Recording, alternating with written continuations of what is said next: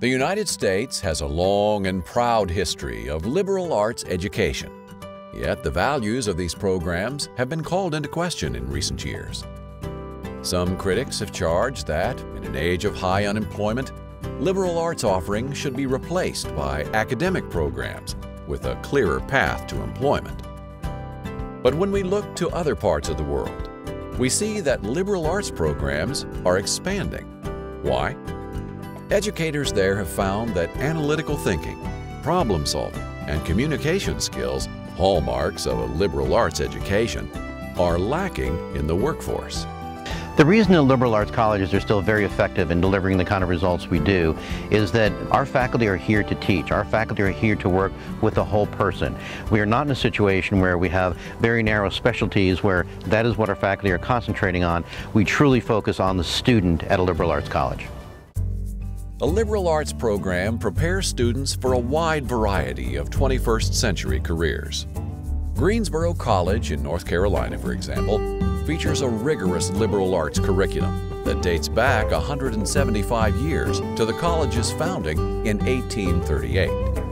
Greensboro offers 39 undergraduate majors and 4 master's degrees, and its curriculum and service opportunities prepare students for productive roles in their professions and communities. An affiliation with the United Methodist Church allows students to continue their spiritual development at the private residential college.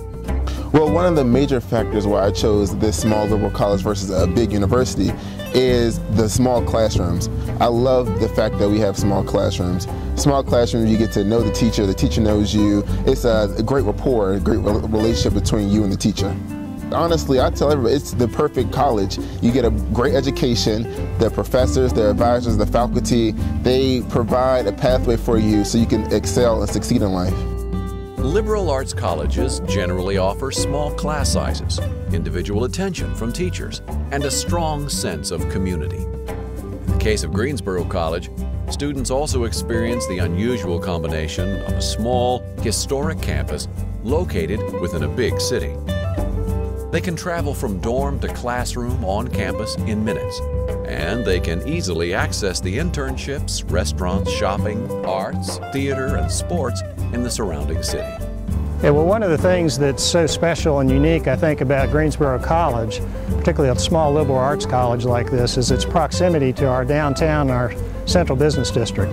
They've got easy access to a variety of professional positions immediately downtown because that's the center of our banking and finance industry. It's the center of our court system. And so it's an easy walk to get close to all those professional jobs. There's no doubt that liberal arts colleges face challenges in a difficult economy at home and a competitive global market. Colleges such as Greensboro must show that they provide a vibrant learning environment, combining academic programs, religious activities, sports, and more that support students' intellectual, personal, and spiritual development. And they must ensure that students leave this environment with valuable skills and knowledge to offer to potential employers and to society at large. Today at Greensboro College, about 2/3 of our students are first generation going to college. Approximately 50% qualify for the federal Pell Grant program based on need, and every year about 35 to 40% of our students are of minority status.